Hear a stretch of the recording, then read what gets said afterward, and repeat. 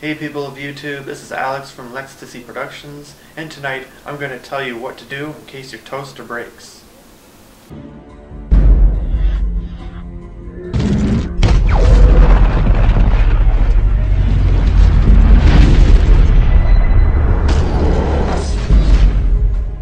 Now I'm pretty sure we've all had this happen to us at one point or another in time. Go to make a piece of toast, press down on the lever, and then you find out that the toast is not heating up, or the lever doesn't even stay down after you've pressed it down. So you have to jerry-rig it to get it to hold down.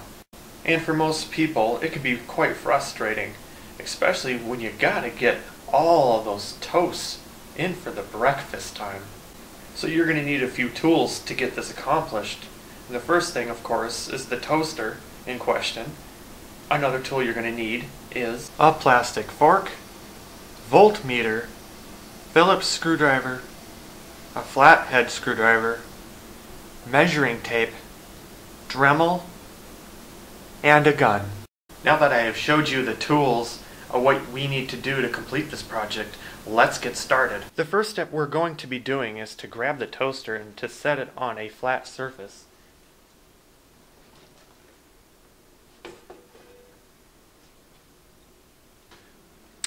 Find the USB cable that is coming out one of the sides of the toaster.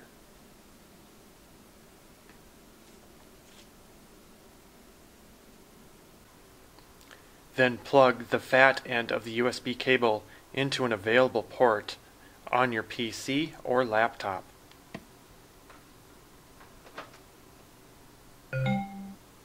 After a few moments, go ahead and open My Computer and find where your toaster is listed.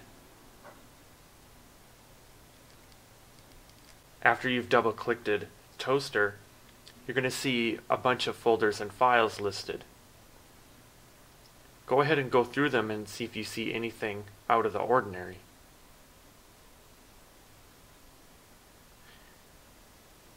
And I already discovered what is definitely wrong with this toaster. There is a file on there called virus.food. So this toaster has a virus. Now in order to fix this, we're going to need to run some updates on the toaster. And now it's updating. The virus is gone. And there you have it, folks. By just simply doing some standard updates, we were able to get that toaster rocking in no time.